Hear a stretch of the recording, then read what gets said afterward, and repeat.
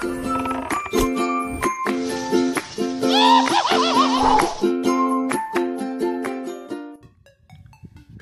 বিশাল বড় ঘোষণা, শুধু ভোট দিলেই মিলবে করে কয়েক হাজার টাকা।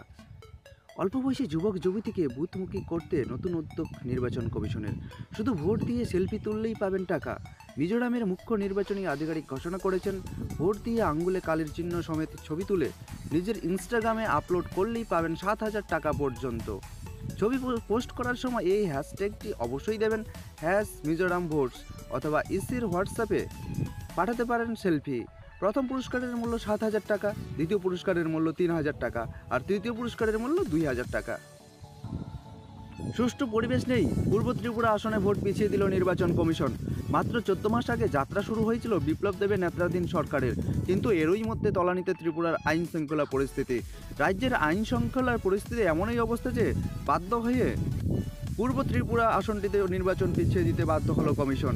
পূর্ব ত্রিপুরা আসনটিতে ভোট দেওয়ার কথা ছিল দ্বিতীয় পর্বে, অর্থাৎ বৃহস্পতিবার, কিন্তু দ্বিতীয় পর্বের পরিবর্তে এই আসনটিতে ভোট হবে তৃতীয় পর্ব, অর্থাৎ আগামী 23শে মে।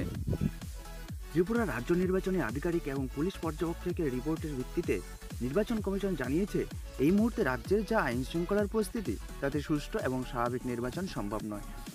ত্রিপুরার পূর্ব কেন্দ্রের রিটার্নিং অফিসার আশঙ্কা করেছেন, গোয়েন্দা দপ্তর যা জানিয়েছে তাতে দুর্বৃত্তরা ভোট প্রক্রিয়াকে বিঘ্নিত করতে পারে। তিনি অতিরিক্ত কেন্দ্রীয় বাহিনীরও দাবি করেছেন।